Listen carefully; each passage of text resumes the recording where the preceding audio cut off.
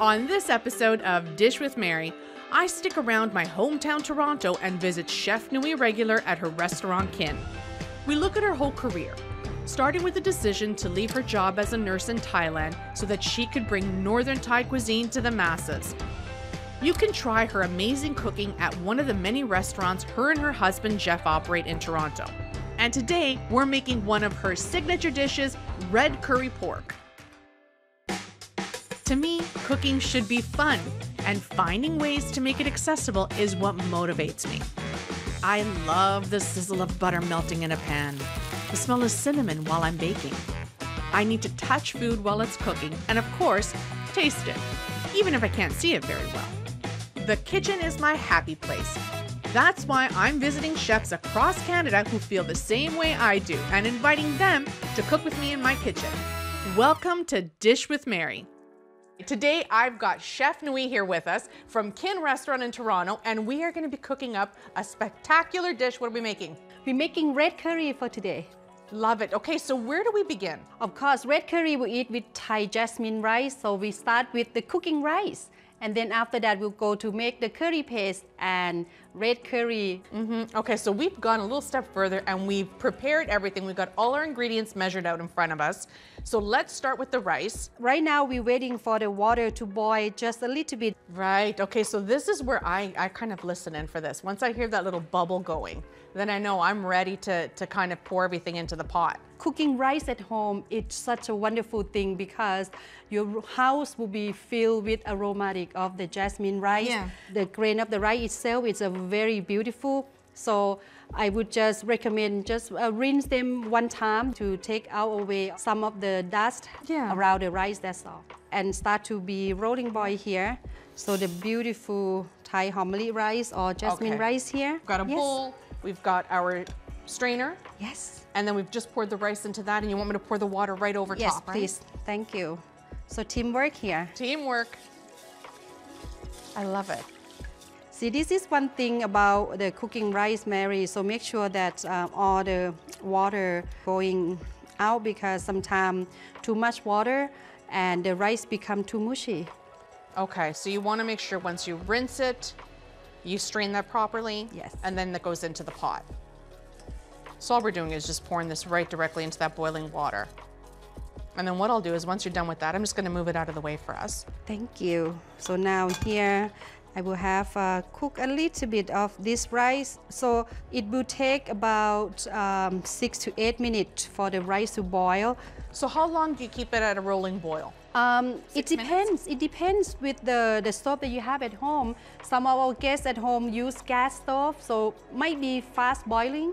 And if you use the different type of stove, it just like, you know, sometimes different type of pot, it contributes to the factor how fast the water will boil as well. Are you going to cover this at all with a lid? Yes, we're going to cover this one with a lid and then leave this stay on for 10 to 15 minutes. And Amazing. After that, we'll just remove from the heat, flop the rice up and ready to eat. Okay, so now that's taken care of. What's next? The next thing is about making the red curry. I like to show you how to make red curry from scratch, which is most of the time when you make red curry, we use the mortar and pestle, this beautiful granite stone here. Or you can use the red curry that you can buy from the store-bought as well. Okay. The first thing that I like to show you meanwhile the rice is simmering here is we're gonna toast our spices here.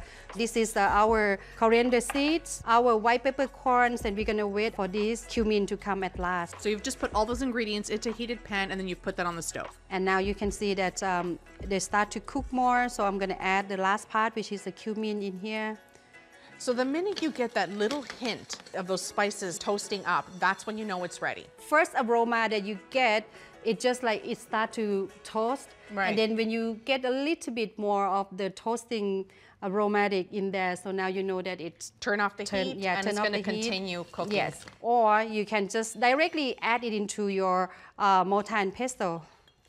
Okay, that's perfect. And that's what we're going to do today. Yes. So now to cook this one, to grind this one, you just in a raw motion like this. Would you like to try? I would love to. I thought you'd never ask. This is one of my favorite things to do. Oh, that's aroma of the spice. Now you can really, really smell that. Yeah. So now we can move on to the next thing. Okay. So the next thing is our fresh ingredients here. So we're gonna use this one, it actually the lemongrass that we thin slice them. So add in really here. thin slices of lemongrass. Yes. Okay. And you see that we have so many ingredients here, but again, when you make curry, so put one ingredient at a time and grind them one at a time. So now this one gonna be the galangal. To me, galangal looks similar to ginger, but it has a citrusy, piney flavor. Yes, Okay. and this is the garlic. So I use a Thai garlic where we use it with skin on, but again, the Thai garlic, if you don't have it. Try one? Yes. I just want to hold it. I mean, okay, so this is much smaller than the garlic that we're used to. Yes. What's the difference in flavor between the two? Ooh, I would say the Thai garlic has a very nice flavor and spicier. Okay. So and also we use with skin on, so that's why when you make the curry, it actually had a beautiful oil coming out when the curry, yes. So after this, we're gonna add some of the salt. Okay. And then you're adding some red chilies as well. So after this, I use a little bit of paprika to make a beautiful bright color, because sometimes the chili that you find in the market might not give our very nice color of red. Yeah. And then after that will be our shallot. So this thing is like, need to pound until it's break down to be fine curry paste. So a smooth consistency Yes. we want. Okay. And also, you know, one thing that I like you to experience here is our special lamb, which is called makrut lamb here. So have you used with the makrut lamb before? I have never. I've never used these. And what's interesting about them is they're probably the size of a key lime, but they've got a different exterior. So they're bumpy and they're a little deeper in green. Yeah, the skin is a little bit rougher. Yeah. And also we make shampoo of this, we make soap of this as well. So Oh, see, I was onto it. This can be like a lots of beneficial. So today, you know, to get this one, we use the makrut lamb zest. So would you like to help me a little bit, please? Yes, please. How much of it do we want? It's about like a 1 teaspoon, so that's about right. Yep. Yeah, so then we'll add this one in. Thank you so much. It Look smells at that. so fresh. Yeah.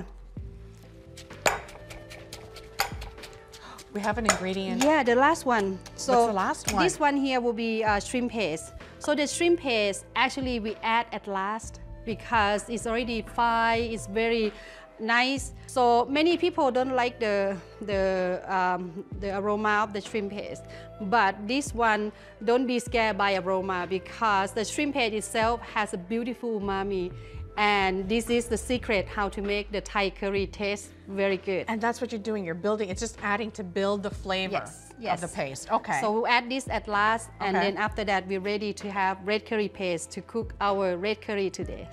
After a quick break, we're going to visit Chef Nuit at her restaurant, Kin.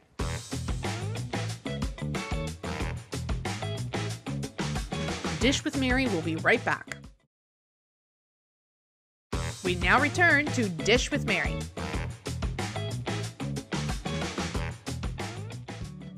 A few weeks ago, I visited Chef Nuit at her restaurant, Kin, in Toronto.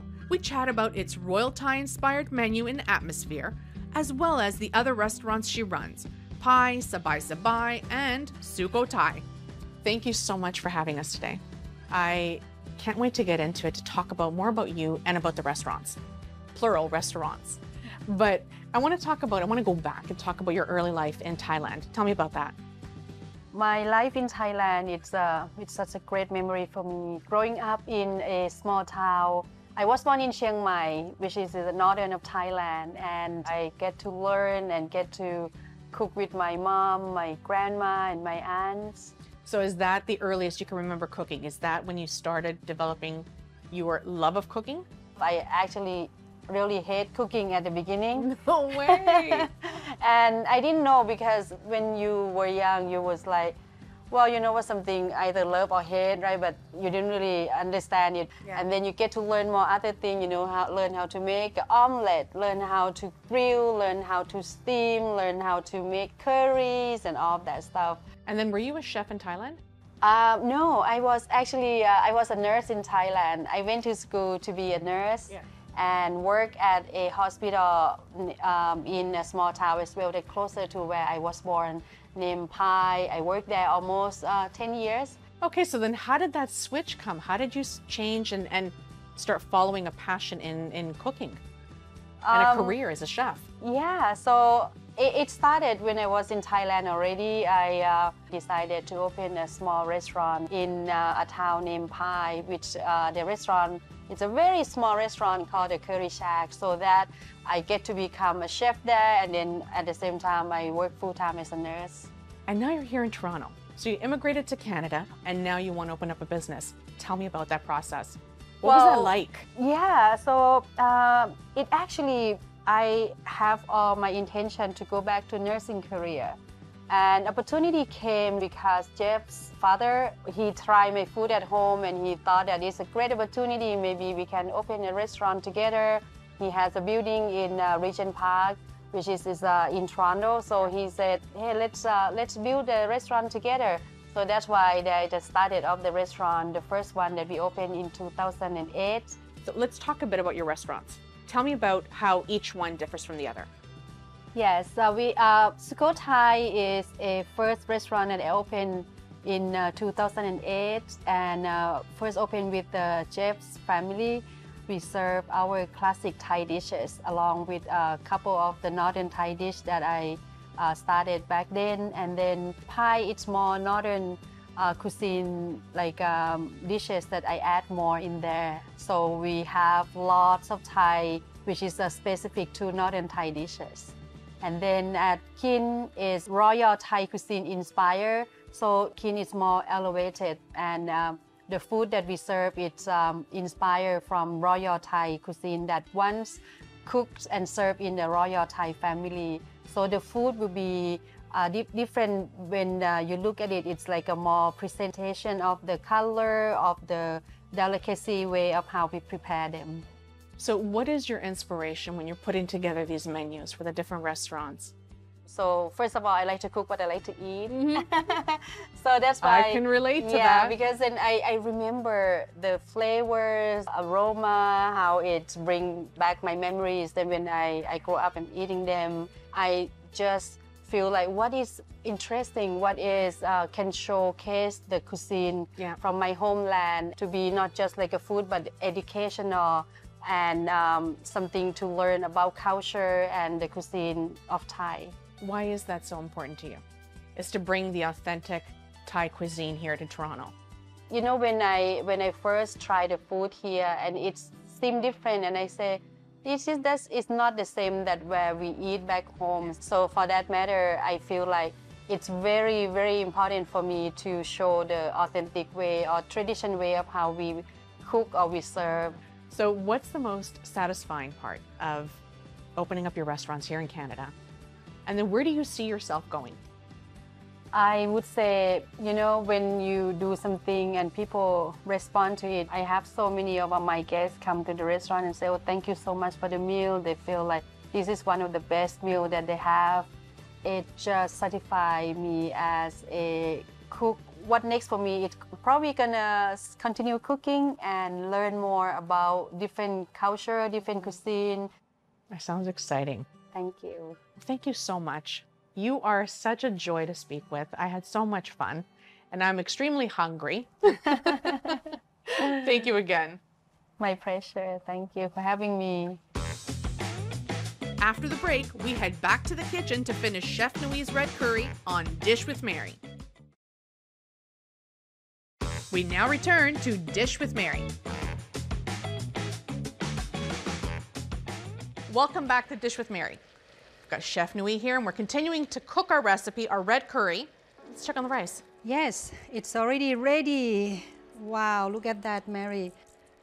All the water's evaporated. This is so nice and fluffy. What else do we have on the stove here? The coconut milk. which is coconut milk. We do two parts of it. So one part is thick part. So to make the red curry, we need to heat up the thick part of coconut milk to bring it to nice, like give a beautiful oil and aromatic there. So meanwhile, this one gonna take about a couple minutes. So you're just continuing to stir with the ladle. The couple minutes of the thickening part of coconut milk to cook. I want to show you something here. So this is our red curry paste that we make together. This is what we've made together. Yes, we use a little bit though. We use about a quarter cup.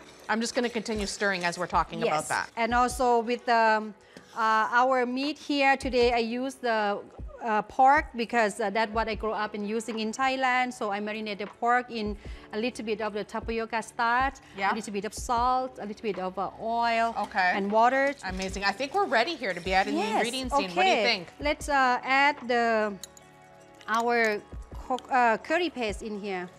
And you're just putting that right into the coconut milk. So this one here, it's a little bit tied together because we pack them to about a quarter cup of the red curry.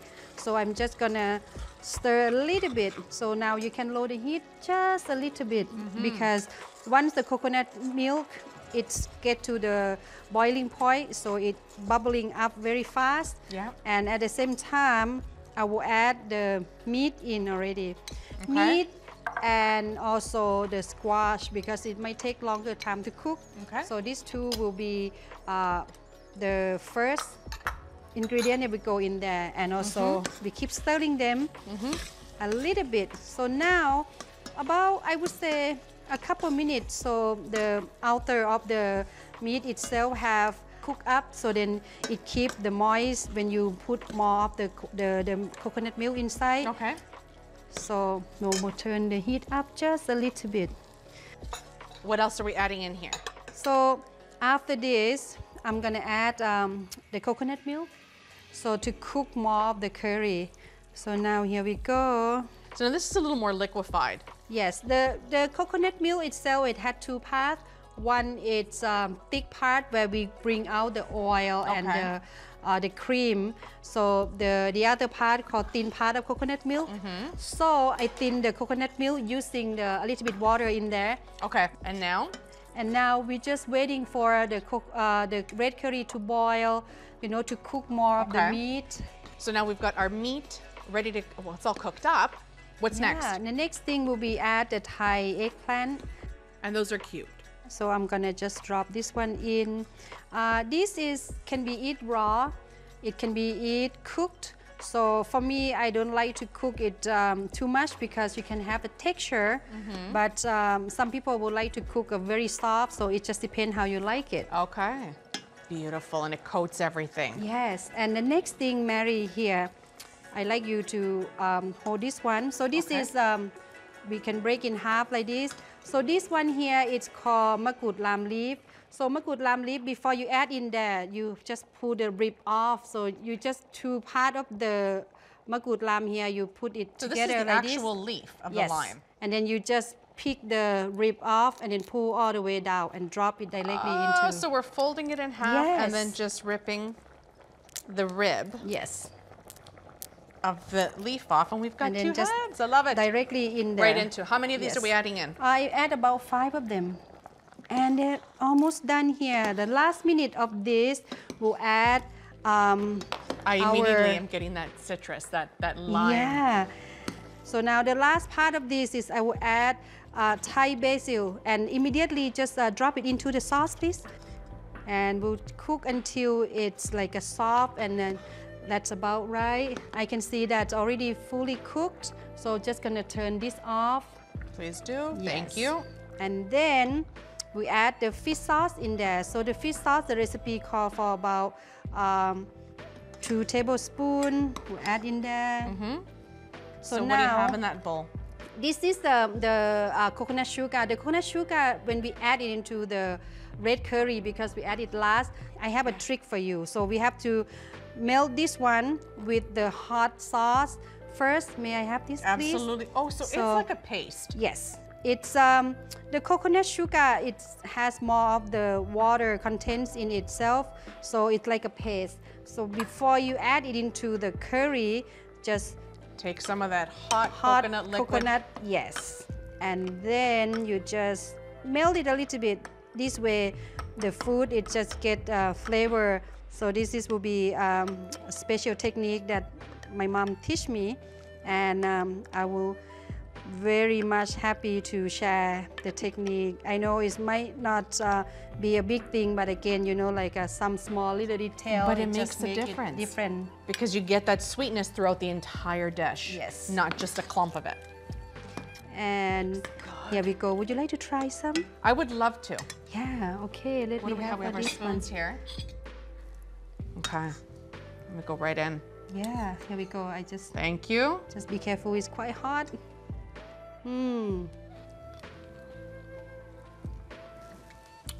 Oh my goodness. Thank you. That's all I Thank can you. say, because this is fantastic. It's got a little bit of heat, which I love. And it's so flavorful. Can I have a little more? So I have you a big bowl of this with rice. So you just put the rice on the plate, pour this Yes. on top. Yeah, so to eat them, we just have a bowl. You just slowly scoop one bite onto your rice and then eat one bite at a time. This was so delicious. Thank you so much for joining us. Let's plate this and let's make our way over to the table. For today's red curry recipe, you can visit our website at ami.ca/dish-recipes. Chef Nuit, thank you so much for taking the time out of your day to cook with us, to introduce us to this delicious meal. My pleasure. Thank you so much for having me here today. And thank you for watching. Join us again for another episode of Dish with Mary. Production services provided by Frank Digital. Hosted by me, Mary Mammoliti. Guest chef, Nuit Regular. Producers, Chris McIver, Livy Lee. Director, Chris McIver. Director of photography, Braden Music. Food stylist, Amanda Bebo.